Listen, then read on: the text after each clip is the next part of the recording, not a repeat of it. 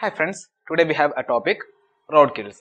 Okay, so ROADKILLS, it's a mobile based application which is aiming at wildlife protection, right? So ROADKILLS is a mobile based application for the protection of wildlife. So this mobile application ROADKILLS was launched by the Wildlife Conservation Trust, an organization called as Wildlife Conservation Trust. They launched this mobile application called as ROADKILLS.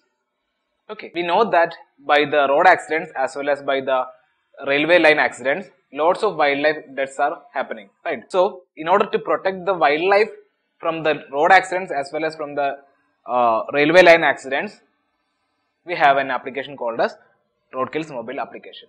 Okay, now how it is helping to protect the wild animals is, so I said that this is a mobile based application, right? If any wild death happened due to road accident, if any person is there who is having this mobile application in his phone, he can take a picture of that road accident, okay, and he can upload it, right? And along with the picture, he can also update the location of that road accident, okay, and the animal name also, whether it is elephant or tiger, like that.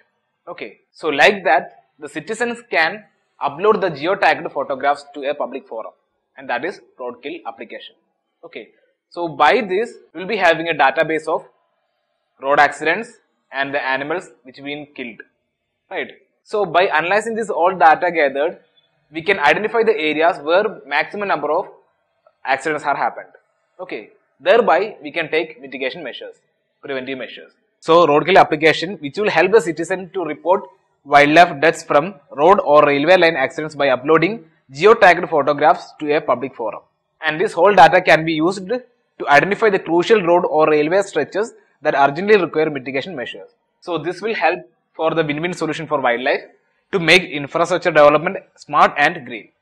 Okay, so the user, that means the citizen who taken the photo, he can upload the data like what taxon the animal belongs to, the species name, and the area where the roadkill happened.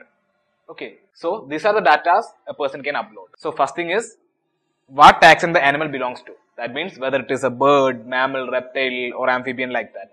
Okay, then the species name and also where the accident happened or where the death happened. Then the information from all records reported from across India with this citizen science initiative will be compiled as a database, and that database can be viewed on the map of this campaign's website. Okay, so simply it's a data-based system. We can gather the data from the, we can get the data from the website. Okay, and also we can upload the data. Okay, thereby the researchers, the conservationists, they can use the data for the conservation and protection of the wildlife.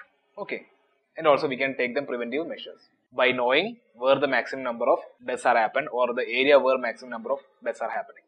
By knowing that, we can allocate more infrastructure to that area. This data will be shared with students, wildlife researchers or infrastructure agencies who may need it to study the patterns of wildlife deaths on road and railway lines. Okay, so these are the main points you have to remember regarding ROADKILLS. Right, now let's move on to the model question. With reference to a mobile application ROADKILLS, consider the following statements. First statement, it helps citizens to report wildlife deaths from road or railway accidents by uploading geotagged photographs to a public forum. So that's a correct statement, right? Second statement, it allows citizens to report daily road accidents in a public forum, thereby enabling the traffic police to punish rash drivers.